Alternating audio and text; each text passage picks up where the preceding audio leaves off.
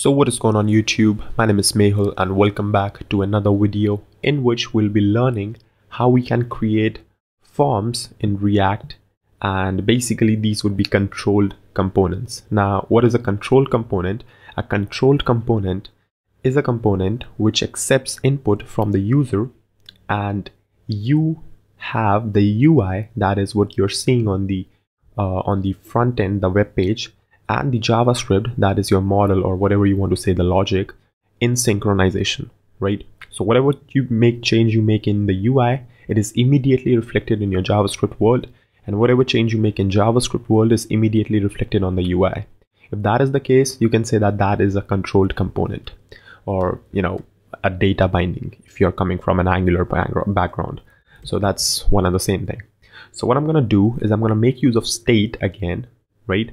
So I'm going to say that this is my name and set name, and I'm going to use state and start it with an empty string, right? And I'm going to right here go ahead and say that, hey, it's my input type text, and what I want its value to be name, right?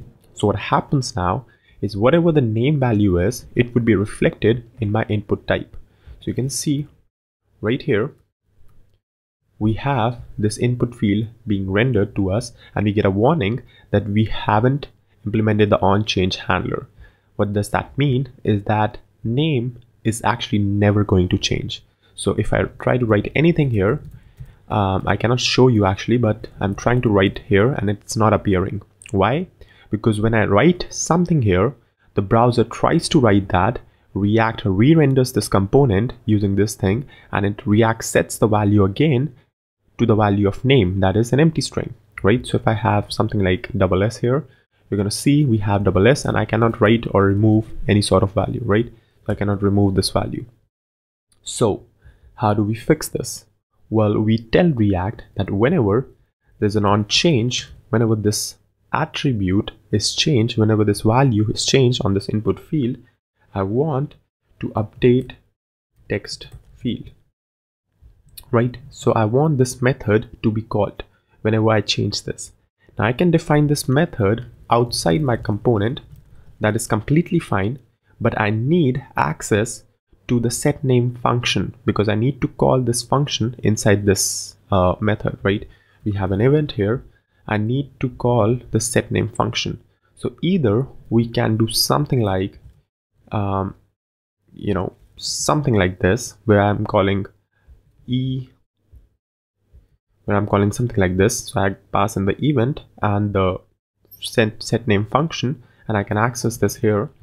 Or what I can do is, instead of messing around so much, I can just simply keep it like this and move this function right inside here, right? So you can define your functions inside functions in JavaScript. That's just fine. Or even better, if you want, if you're defining functions, you can define them after the return statement as well. Now in JavaScript, you know that functions are hoisted to the very top, right? So it does not matter if you're defining it before return or after return, they would work. I try to define them after return with a function keyword. Make sure there's a function keyword, not something like not something like this, because this is not hoisted, right? Const is not hoisted, so this is unreachable code. So you have to define it using a function keyword, and when you do that after return statement, it will keep your logic a little bit more clean. So you can have your effects and states and hooks basically at the top, then your template at the middle, and your functional code, your logic, at the bottom, right? So once you have update text field, I can directly access the set name inside here because it's in the same scope. So I can just say set name event.target.value, right? So we get the DOM value using the standard API and set the state of React like that, and there we should have it. So now if I update it, it works just fine, right? Similarly, you can have another field with a password field, maybe with a value of password, right? And you can have password, set password, something like this, and again with an empty string. hit save, and you have this field as the password field. Okay, so yeah, so we need to change this, update password field, definitely. So we're going to create another function. Obviously you can merge these functions if you want, but I'm just going to keep them separate for now, just for clarity. So I'm going to say set password, and there we should have it. So now I can enter my username and password, whatever it is. Finally, we can have a little button. So I can just go ahead and say the submit form, right?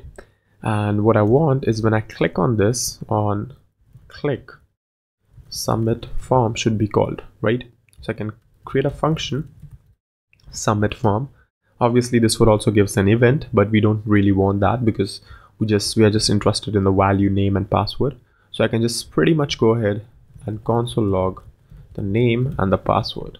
Again, don't need to use any sort of parameters or anything because they are in the same scope of these functions. So hit save and go ahead, write something and submit the form, and you see that we get our names and passwords logged in directly. So don't need to inside this function go ahead and look for the DOM, assign it some sort of ID, do a document.getElementById, stuff like that.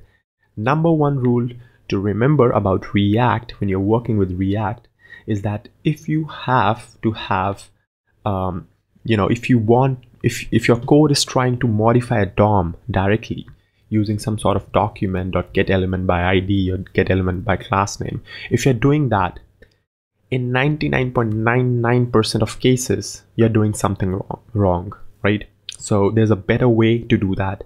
So make sure to look for that and make sure to implement that. React is a declarative framework, and you should not be actually working with direct APIs when you're working with React direct DOM APIs, right? So yeah, just keep that in mind. And yeah, that's pretty much it for this video. If you liked it, do not forget to subscribe. Thank you for watching, and I'll see you then in the next one.